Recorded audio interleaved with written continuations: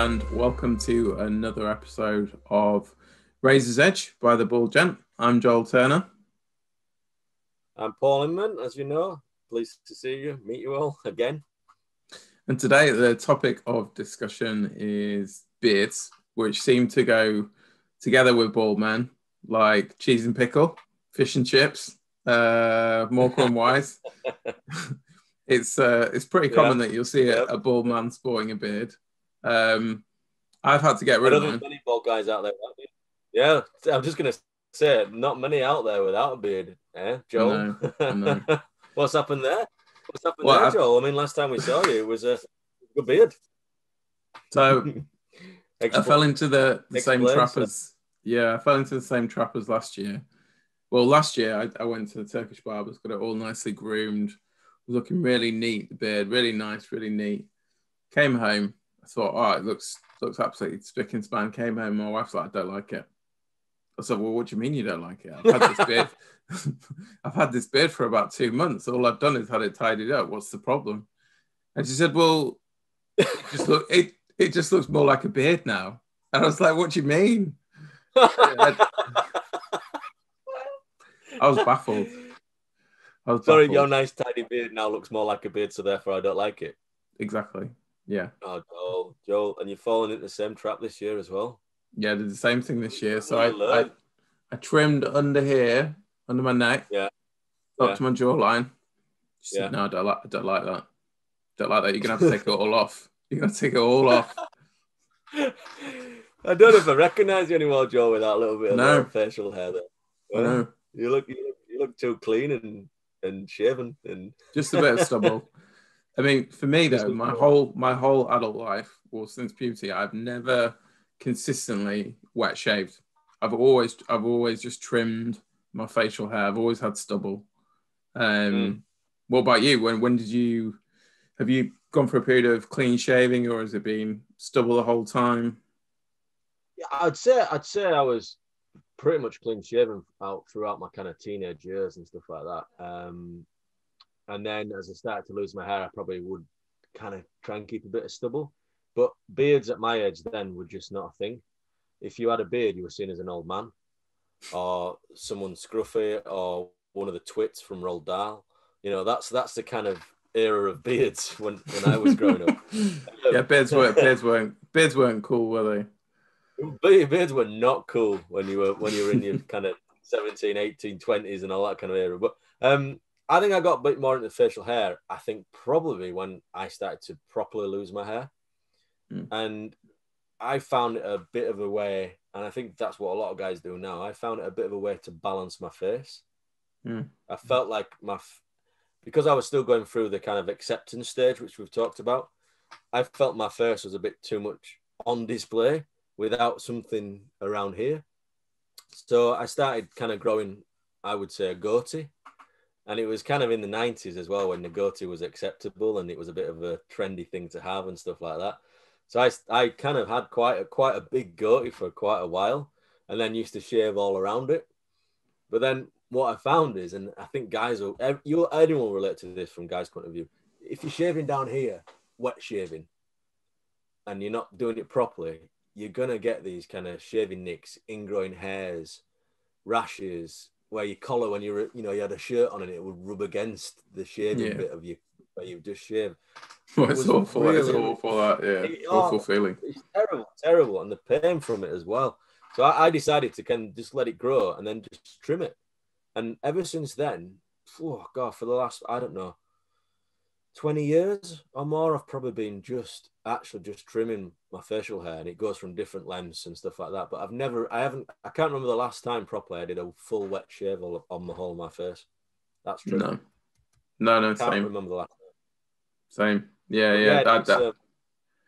I look weird, in the same way that my wife doesn't like it if I have too much of a beard or too styled a beard.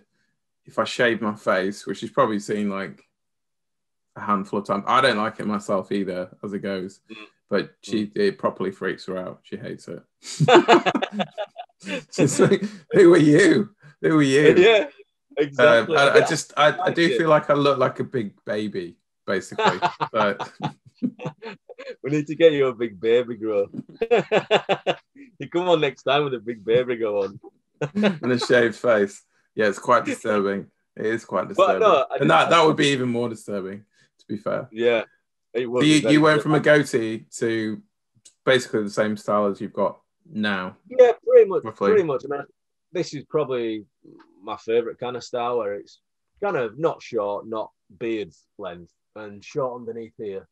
You kind of keep it underneath there. Not always the case. A lot of the times I do let it grow down, but the longest I've had is when it kind of came to a bit more of a point at the front, not some kind of like wizard's beard or something like that. Did you braid it? Did you braid it a little bit? Hello. Yeah, braid it and colour it a different colour, like purple end or something. Yeah. No, it was not. It was definitely not a Billy Connolly. But I've had kind of different shapes and different styles of it. But I think this is the most comfortable one, and I do think it is a massive, not just necessarily trend anymore. It's actually a fashion style.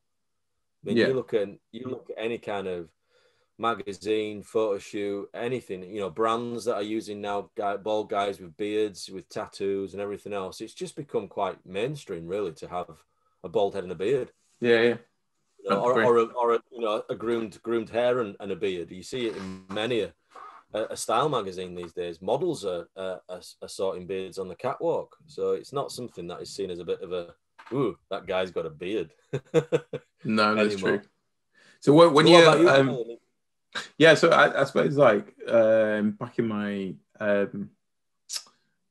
more hirsute days, we talked before about how I had longer hair. I thought it was cool to have at school, because you weren't really allowed facial hair, to have like a little soul patch thing. So I was like, oh yeah, just get away with this. Like, no one's going to tell me not to have this. And I felt it's very, very rebellious. It's a really rebellious soul patch. It was quite grim on reflection. So I had that for quite a while, but with kind of stubble basically. And then I've never really committed to like a goatee. I guess because the hair didn't really at that point connect, from my tash down to my sort of chin area. So there's holes by the side of my mouth. So I think that's, so for a while I had just like a tash and then a goatee here with, and not the side bits. And then it just went into stubble. And then probably it's only the last 3 years that I've actually gone with the full beard. In winter, mainly. In winter. I think I hadn't met up with you for a few months, and then I saw you with a beard, and I was like, yeah, I think he's rocking the beard up there. I think it suits him. Yeah, it might have just been when you'd come back from a Turkish barber as well, because it was very, very straight and manicured. It was. I was like, there was a little bit of beard envy at that point. I was like, how has he got it looking like that? Well, it wasn't me. It wasn't me. I think that the problem for me is like getting past the itchy stage, the scraggly itchy stage. If I can get past that. I mean, let's talk about maintenance. What do you do? How do you trim your beard? Keep it in check. I use, and I think I may have alluded to it on some of the blog. I mean, on the blog, I was going to say at the end of this as well, we'll put some of the links to some of the blog articles we've done on beard styles, beard grooming, looking after your beard, how to deal with an itchiness and the growing stages of your beard. Yeah, we'll put those links on so viewers can kind of have a look on the blog about some of the things that we've actually written about. So we don't want to go into it in too much depth on this, but that will be definitely worth looking at. And also the different beard styles for guys with bald heads, what suits your face shape and things like that. That's always a good one to look at. But in terms of grooming, I for many years I used to use those plug-in, like the ones that you do with your hair, like the trimmers for buzz cutting. I used to use those, but I've got one of those. Yeah, that's what I use. With a guard. So it's absolute rubbish.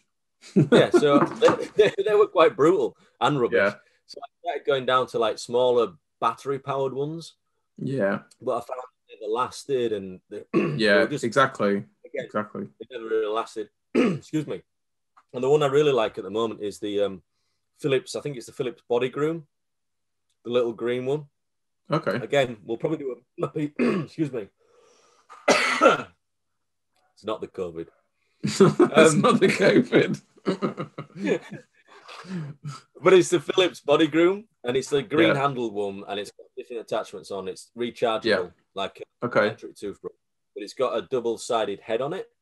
That sounds good. We'll try and put some pictures up on links as well of it. They are fantastic because they can be really, really accurate in if you want to kind of shape your beard. But then you stick the attachment on the end of it, and you can kind of, to different length style, different parts of your beard. That's cool. And I found, not only that, but you can go anywhere else on your body as well. So if you need to do a bit of manscaping. Okay. Yeah. So it's very good for anywhere else as well. But you can use it in the shower. You can wash it under the sink. So I tend to just use that to maintain it. So that's kind of my groom from a grooming the beard side. And then afterwards, again, like I've banged on to everybody who watches this about moisturizing it. Once you've finished all your kind of wet showering, shaving routine, grooming, get some moisturizer on. And then I probably finish off with a little bit of probably just a couple of drops of any really good beard oil. Okay. Just kind of give it a rub in, kind of just move off your face a bit like this, just making sure nothing's sticking out of miles. And this is a little trick I learned from, it was an article I read, I think it was on Men's Health or something like that.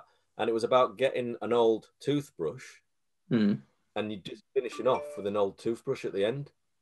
And the old toothbrush. Oh, what, to style it? Just to straighten everything. Yeah, okay. The oil, basically, the oil goes onto the toothbrush. Okay. Yeah. So the oil sits in the toothbrush head. Yeah. And then you just put that in as well. Oh, that's so rather good. than being stuck in your hand and losing it all, you have like it's basically like a mini comb. But any old toothbrush you have lying around, or even a newish one, just keep that in your kind of grooming box. And then at the end of it, the oil that's already on, don't put any more onto the toothbrush. Just use that, work it in by kind of just pulling it down a bit, and you'll find that it takes it off your face, it takes off any leftover oil you've got on your skin as well. Yeah, because that's the thing I don't like about beard oil at times. Like, you can just end up with it clogged in your beard a little bit. And then particularly if it's... Yeah, exactly. That would have helped me. That would have helped me. I'll never have that problem again. Because on some days, if you go out with a wet beard, or particularly at the moment, it's freezing in England, or a beard that's got a lot of beard oil in it, then you go out and it's like, Jesus Christ, like I've got icicles in my beard. It's not, and no one likes that feel throughout the day of like touching their beard and it feeling like, an oil slick. It's not nice, is it? So. Oh, you put it on your hand and you can see it on your hand, and then you go, oh, what should I do with that? Do you know what I should do with that? I'll wipe it on my head. That's what, just rub my head with the oily hand. And then you ask yourself later on in the days, why does this mattifying effect moisturizer I've got not work? It's probably because it's got about 2 inches of beard oil on the top of it. That's why it doesn't work. Yeah, so look, a top tip that I learned and I use is, finish off with a dry toothbrush. Yep. Make sure, after a couple of days of using it or whatever, make sure you wash your toothbrush, give it a bit of soap in there, give it a good clean, let it dry out again, and then you're ready to go with it again. And that just kind of combs your beard at the same time as taking any excess oil off it. You ready to go? You'll look amazing. Look as good as you. I'm denuded of beard. It's rubbish. I hate it. But a beard is like a winter thing for me. I have a beard throughout winter, and like to lose the beard in those circumstances, it's just horrendous. I know. I thought I was trying to. I thought I was improving it. Well, let's do a piece on beard. Yeah. Well, I do love that. Let's do a piece on beards, Paul. Yeah, that's a good idea. But I haven't got one today. My wife made me shave it off. I guess the episode is in memoriam of my beard, so like.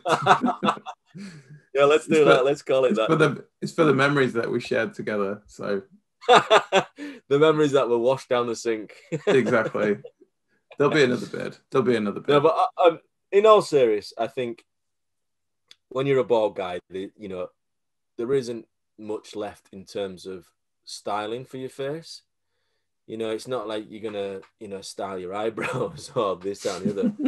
So, you know, and there'll be guys out there that'll be watching this thinking, well, I'm struggling to grow a beard. I have parts of alopecia on my face that, you know, it doesn't grow properly or whatever else. We're giving advice about how good you look growing a beard, and I know it's going to be difficult for some guys to do that, but there is ways of. Every guy will have some form of facial hair, and if you're a bald guy and you're struggling with the way you look, just experiment a bit. Try some different looks, even if it's just a bit of a mustache, or it's a bit of a, you know, a patch here or a patch under your chin or things like that. I mean, mustaches are cool at the moment. There is ways that you can try. Yeah, mustaches are cool at the moment. You know, I mean, God, there's mustache competitions, beard competitions, people who are styling the ends of them. You know, there's so much more acceptance around male facial hair at the moment and styling of that I think for the bald guy who is concerned about his looks and what else he can do to potentially not alleviate the fact that people might be looking at his bald head or whatever else, but a beard does detract from that, but it also gives you a sense of style as well of your own, because you can do whatever you want with whatever facial hair you have. Every man's different. Colors, no, 100%. No reason why you can't dye the beard a different color or whatever else. And, you know, some guys look really cool when they've even dyed the beards like white or gray. I've seen it on some guys and it looks really cool. So I would say to, you know, any bald guy who's thinking about it or is starting to go bald and they're thinking, well, I'm not going to have my grooming styling up here anymore, is think about what you can do with your facial hair. Think about styles you can create. Think about looks you can create. You know, it doesn't take that long to grow a decent, you know, amount of stubble I've got. Yeah, it takes a long time to grow a full beard, but you don't have to grow a full beard to get a bit of a style and a bit of a grooming feel to your face by just growing a little bit. So no, I'd agree. I think the overarching message is that grooming doesn't necessarily have to end when you lose your hair. You know, there's still things you can do and enjoy as well. Like I think we've enjoyed different styles of, like you say, beard over the years and continue to. So yeah, definitely. It's a rosy outlook for the bearded bald man out there. And skincare, because, you know, you open up all kinds of stuff when you've got a bit of a beard going on. You know, you've got to look after the rest of your face. And, you know, I always say, and we'll go into this in other shows, but we've done it on the blog, but grooming the rest of your face, you know, I always bang on about it. Get the hair out of your ears, guys. Get the hair out of your nose. When you're shaving down here, if you've got big tufts coming out, get rid of them. And the neck as well. If you've got hairy back and you stop here on your neck, and then there's a big stop mark between the back of your neck where your hair was and where your hair starts on your back. Do something about it. Go get it waxed. Ask your girlfriend, your wife, your boyfriend, whoever it is. Ask them to look at where you can't see and sort out your grooming. It's not hard. It's really not hard to make yourself look better with just a little bit more effort. A bit of care and attention. Exactly. I mean, look at you, Joe. Look how good you look at the moment. Well, it's Christmas, so you got to put the effort in, haven't you? You do. I mean, anyway, well, let's not go into that. We can start making some jokes about each other at this rate. But look, again, everybody, thanks for watching the videos. Joel, again, thank you for your time and obviously looking so clean and groomed. And don't forget to subscribe. Again, it's all helping us make this content. And we'll if we don't see you again, everybody out there, have a really, really good Christmas, a safe one, and a new good and prosperous new year. Hopefully things will be better in 2021. We hope. Anything you'd like to add, Joel, before we kind of close on the section? No. I was going to do a joke about upside down heads, but it just never fitted in, so it's fine. We'll leave it there. We'll squeeze it in for next time, yeah? Anyway, on that note, see you later, everyone. Thanks very much.